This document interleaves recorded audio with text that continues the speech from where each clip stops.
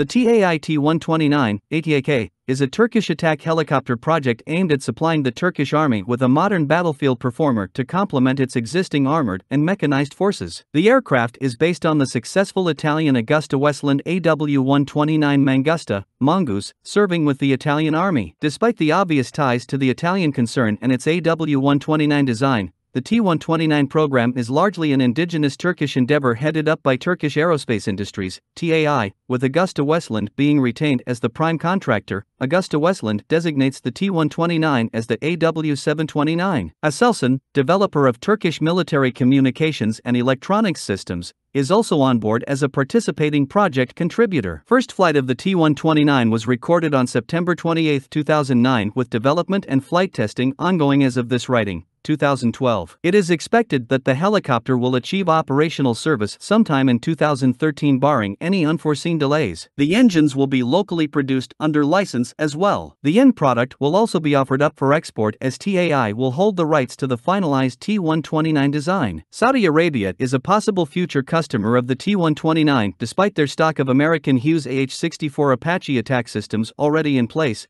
The Apache holds origins dating back to the 1970s. Several other nations have indicated their interest in acquiring the TAI product, and up to 3 prototypes have been completed to date, 2012. Unable to generate much foreign interest for its new attack helicopter requirement, Turkish authorities inked an arrangement with the Italian concern of AgustaWestland to produce an evolved form of its Agusta A129 Mangusta International variant that introduced several notable and beneficial changes. The original A129 first flew in September of 1983 and was entering frontline service with the Italian Army by the end of the decade. The design marked a milestone in European aviation as it became the first wholly European attack helicopter to be completed and accepted for operational service. The type has since soldiered on through approximately 60 examples delivered, and the helicopter has taken part in several UN-related peacekeeping missions, including action in Afghanistan following the fall of the Taliban after 9/11. A few varied forms of the A129 eventually emerged, and among these was the A129 International. This variant introduced a new 5-bladed main rotor assembly as well as the M197 Gatling-type cannon coupled to a chin turret. LHTEC T800 series engines were installed and avionics were modernized to compensate for the ever-changing nature of the battlefield. Support for the American Hellfire ATGM and Stinger SAM missile systems was also brought to fruition. In September of 2007, the deal between Turkey and Agusta was finalized to bring the Army an evolved form of the Italian product to be developed and produced in Turkey utilizing various locally designed systems and subsystems in accordance with Turkish Army needs. The program would fall under the local designation of ATAK for obvious reasons. Once in service, the T-129 is expected to be utilized in typical attack helicopter roles: anti-armor sorties,